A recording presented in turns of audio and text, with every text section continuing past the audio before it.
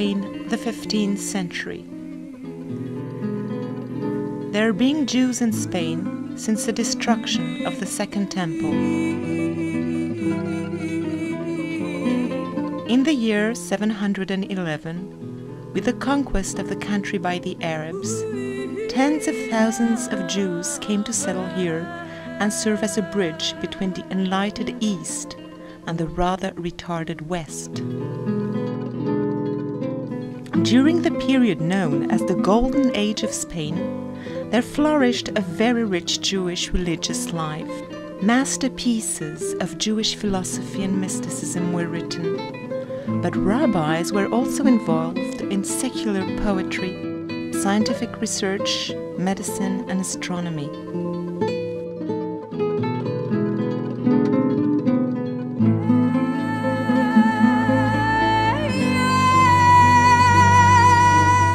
Happily, in the year 1492, all this was going to change.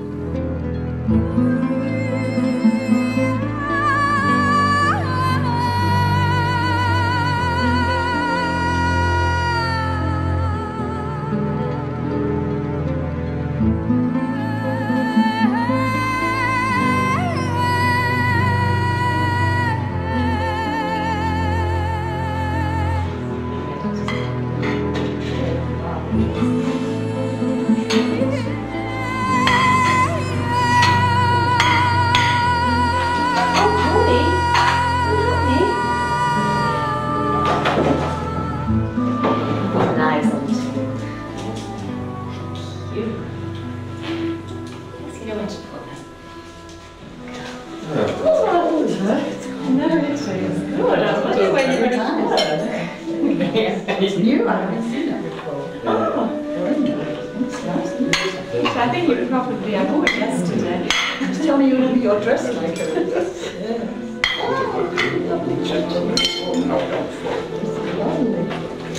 Bringing her up very nice. This one your new recipe? Yes, this one. One of my parts, my favourite.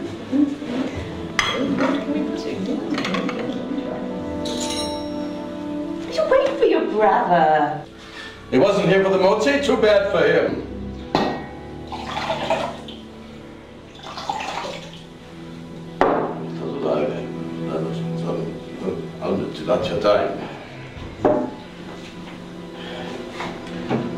ברוך אתה ה' אלוהינו מלך העולם המוציא לחם מן הארץ.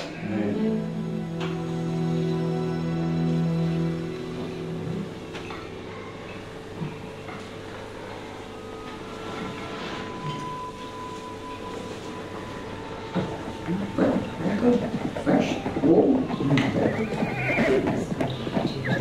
That's enough, thank you. Oh, here he is. Where were you? We had to make the mozzi without you. Have you heard the news? What?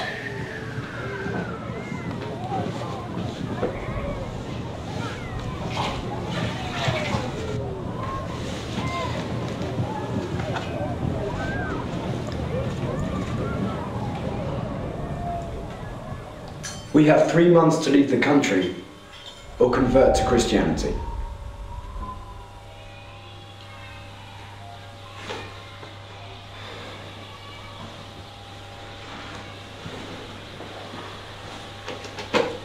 It is impossible. We've been living in Spain for centuries and we've never caused any problems. Let him speak. It's a royal decree. Read it for yourself. The Inquisition must be behind this. That cursed Torquemada. Ever since he converted to Catholicism, he's brought us only troubles. By order of their gracious majesties, King Ferdinand of Spain and Queen Isabella of Castile, it is hereby decreed that on the 1st of August in the year of our Lord 1492, all Jews or members of the Hebrew nation shall be prohibited from remaining on the sacred soil of Spain. Those Jews living in the country shall also have to leave and abandon all their goods, dwellings, lands, commerce, furniture, and especially their gold, to the Spanish crown. Nevertheless, they shall be allowed to join the ranks of our Holy Lord and convert to Catholicism. After the aforementioned date of August 1st, all Jews found on sacred Spanish soil shall be condemned to be burned in the public square. The Holy Inquisition shall be empowered to execute this decree.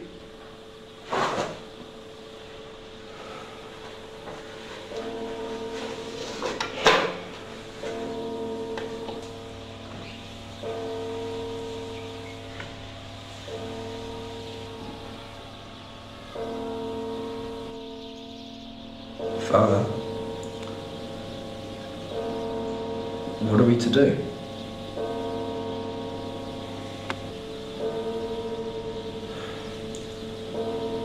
My son, I don't think we have much choice. We'll have to leave everything and go far away from here.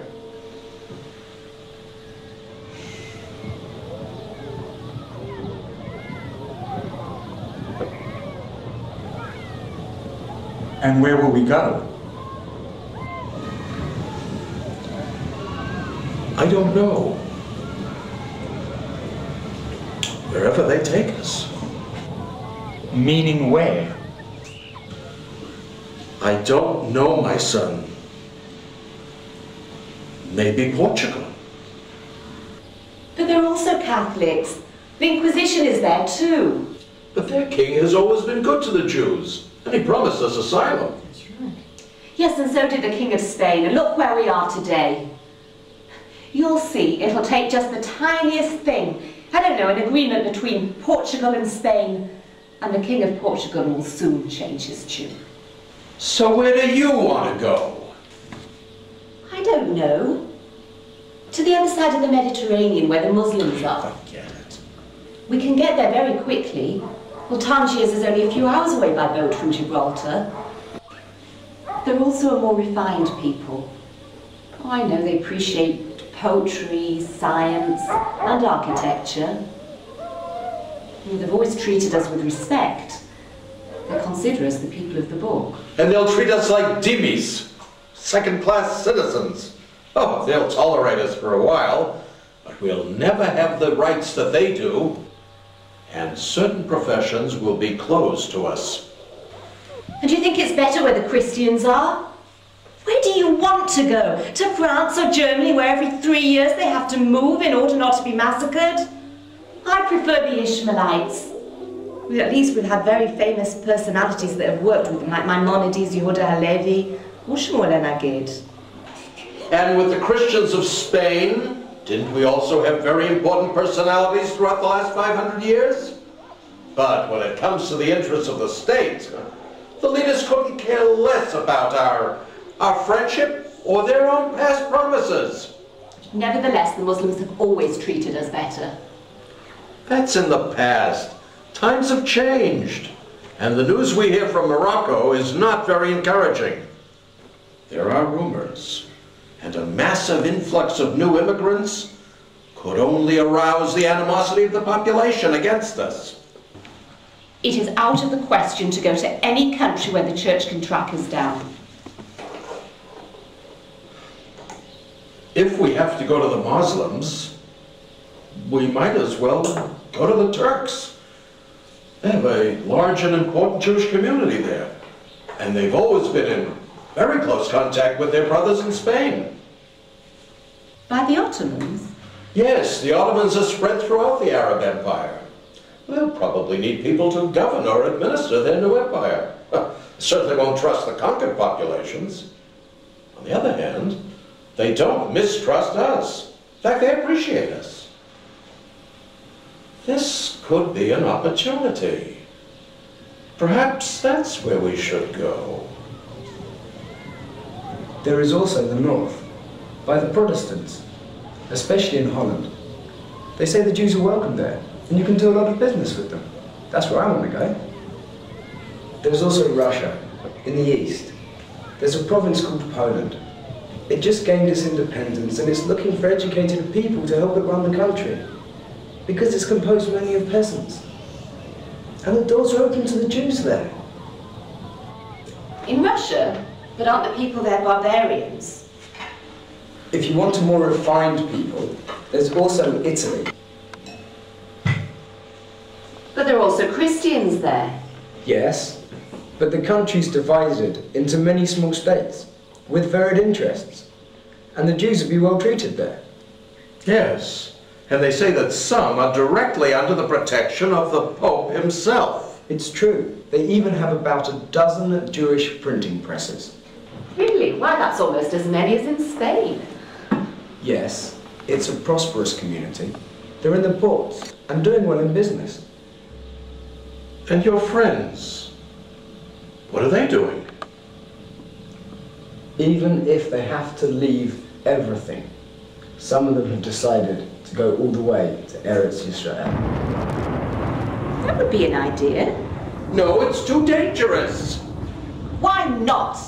Every day you pray that God bring us back to Zion. And here, today, when you've got nowhere to go, you're being chased out of your country, well, this would be a wonderful opportunity to go back home. Besides, no other country wants us anyway.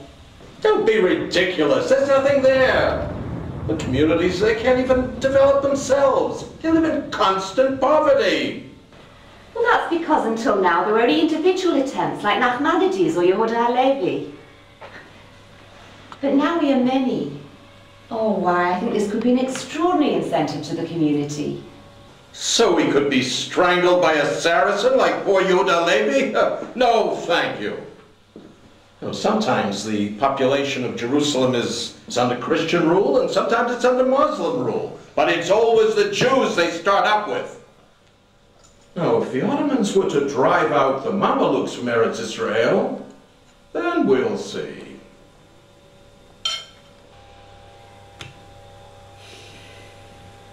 And you, Antonio? You haven't said anything yet. Why should I? When I listen to you, it seems that in the end there's nowhere to go anyway. We may as well stay in Spain. Idiot! Do you want to be burned at the stake? No, not at all. But you have to keep up with the times. And today, everyone's Christian. What does that mean? That you're ready to convert? If I have to, why not? No.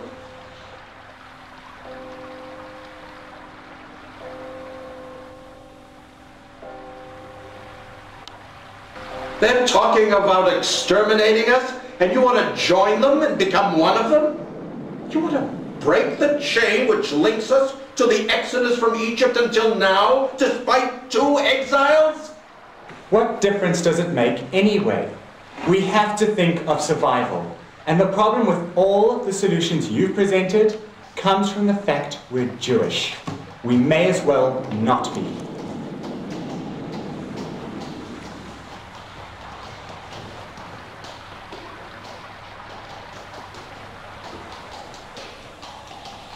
If that's the case then, if you're ready to cut yourself off from your people and your family, and you're no son of mine anymore, and your future doesn't interest me, you have nothing left to do in this house!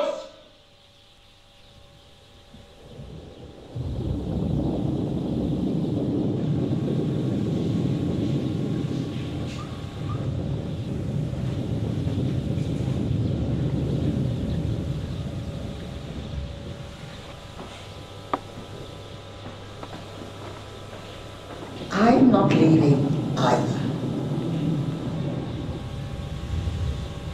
What do you mean? I don't have the strength anymore to abandon everything and start all over in a strange country. I would rather stay here. But that's madness! And it's not madness to go off into the unknown, just like that, without anything? Do you think it'll be easy for me to leave all the fortune we have here, this house, all the property we've accumulated over 500 years? They'll get nothing. Nothing. I'll be smarter than them. We'll be like Christians in front of the rest of the world, but at home, in our basement, we'll remain Jews and we'll practice in secret. Nobody will know anything about it. Do you think it's the first time we came through such a crisis? It'll pass. Same as in 1391 in Seville. And how long do you think you can keep up this pretense without being discovered?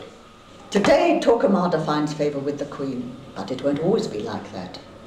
And don't forget, we have important personalities in the entourage of the King, like Don Isagar Barbanel. And then the Muslims might come. And then I'll be able to come out of hiding, I won't have lost my fortune, and I won't be exiled in a strange land. But that's no life. Hiding out all the time? Yes, but the life of a wandering Jew and a pariah that you are prepared to take on is not any better. By wandering round the world, you are risking extinction. No, Mother. By disguising yourself as a Christian, it is you who risks extinction. For we Jews, no matter where we go, we have a lifeline which sustains us always. Our Torah. The self-same Torah which kept us from disappearing after the Babylonian exile, and after the Romans drove us out of Jerusalem to scatter us to the four corners of the earth. Our clothing may change. The melodies of our prayers may differ, and so might our customs. But our Torah remains the same, unchanged. And as long as we keep it, we will never disappear, despite the inconsequences and the vagaries of history.